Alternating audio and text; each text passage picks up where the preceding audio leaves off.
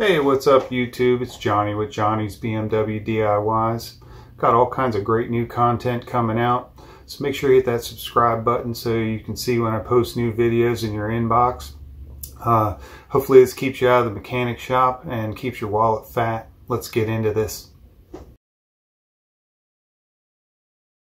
Today I am installing these ram air intake ducts on my 09 335i, BMW 335i.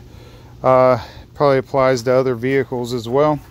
Basically there's a little duct here that the air comes up through and into the intake duct here, and evidently, you know, this air just comes in here, kind of hits a condenser and gets sucked up that way.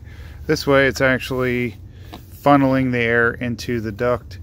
It does hook up with one of the bolts that holds the bumper and the clip that holds the duct in place.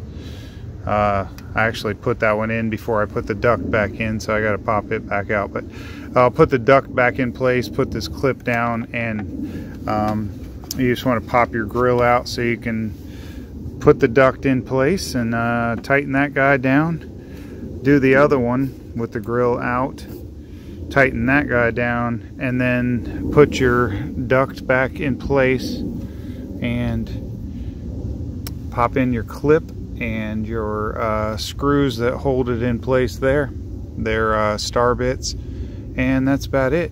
Should see some improvement in the amount of air that can go into your intake. It just makes sense. They do come in yellow, they come in red, they come in all kinds of colors. I'll put a link in the description to the one that I bought.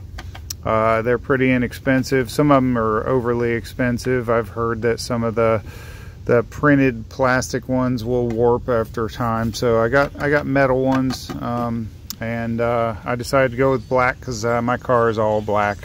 I don't really want to stand out with anything up front here. But that's about it. This is Johnny with Johnny's BMW DIYs. Have a good one.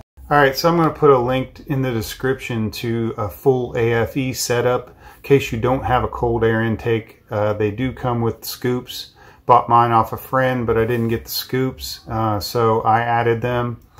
The ones in the description will be the AFE ones, but if you buy the whole setup, they'll come with it.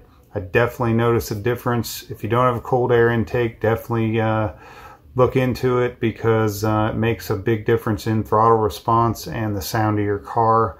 And if you have a tune, you're definitely going to need it to get that extra air in the engine so you can benefit from your tune.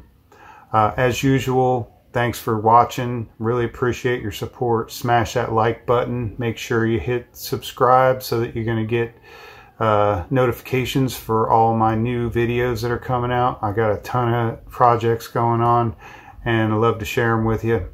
You guys have a good one.